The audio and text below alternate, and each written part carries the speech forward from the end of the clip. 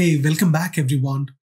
We just finished learning about various types of cloud models, public, private, and hybrid.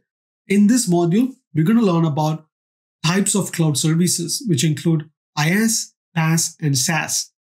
My name is Sushant Sutish, and I am your instructor for this AZ-900 exam series. In this module, we're going to talk about the shared responsibility model. We're going to review what is IaaS, PaaS, and SaaS, and we're going to decide which cloud service is best for you. The importance of understanding the shared responsibility model is essential for customers who are moving to the cloud. The shared responsibility model ensures cloud workloads are run securely and in a well-managed way. Depending on the service you are using, a cloud provider is responsible for some aspects of the workload management, and customer or end user is responsible for other aspects of the workload management. In some areas, both share a responsibility. IaaS require the most user management of all cloud services. The user is responsible for managing the operating system, data, and applications. PaaS requires less user management. The cloud provider manages the operating system, and the user is responsible for application and data they run and store. Wherein SaaS requires the least amount of management. The cloud provider is responsible for managing everything, and end user just uses the software. It is very important that cloud users understand what they are responsible for to ensure their workloads are managed correctly and don't suffer any downtime. Let's understand a bit more detail about infrastructure as a service. IaaS is the most basic category of cloud computing services. With IaaS, you rent IT hardware, which includes virtual machines, storage, networks, operating system from a different cloud provider. And the pricing model is a pay-as-you-go model. It's an instant computing infrastructure provisioned and managed over the internet. So some of the benefits of IaaS include IaaS has no upfront cost. Users pay only for what they consume, and the user is responsible for purchase, installation, configuration, management of their own software, operating system, middleware, and applications. And the cloud provider is responsible for ensuring that the underlying cloud infrastructure such as virtual machines, storage, networking is available for the users. Some of the most common usage scenarios include migrating workload to IaaS, test and development, website hosting, storage backup and recovery, etc. Let's understand PaaS or Platform as a Service in detail. PaaS provides an environment for building, testing, and deploying software applications. The goal of PaaS is to help create an application as quickly as possible without having to worry about managing the underlying infrastructure.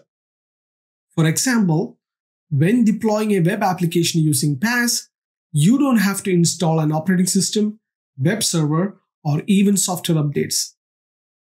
PaaS is a complete development and deployment environment in the cloud.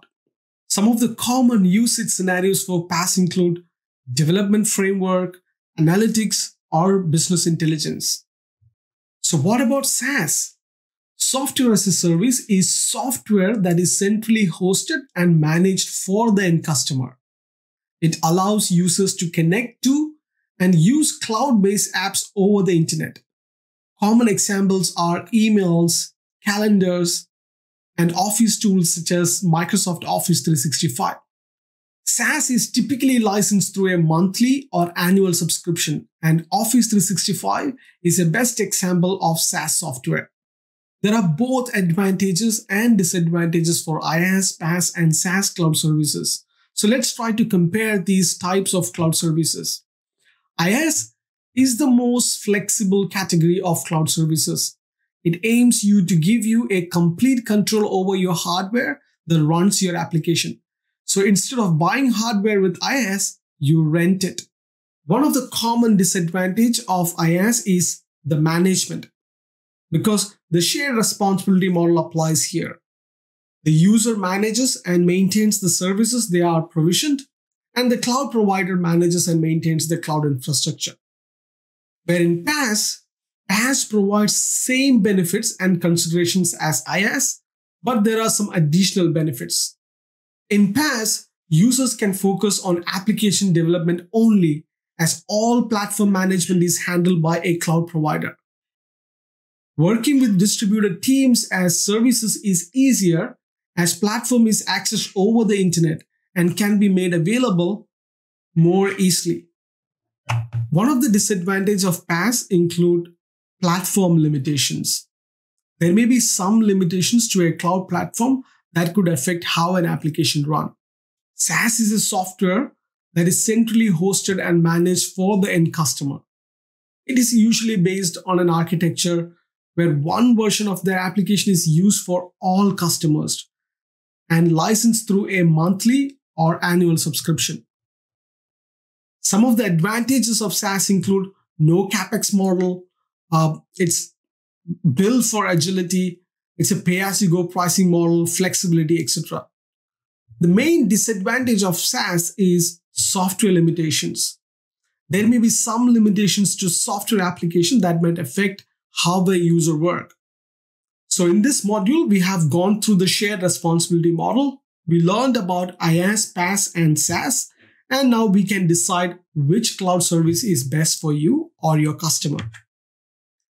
In the next module, we're going to go through the review questions for what we have learned so far. So this is the best way you can validate your knowledge on all the learnings you have done. So I will see you on the next video. Till then, take care.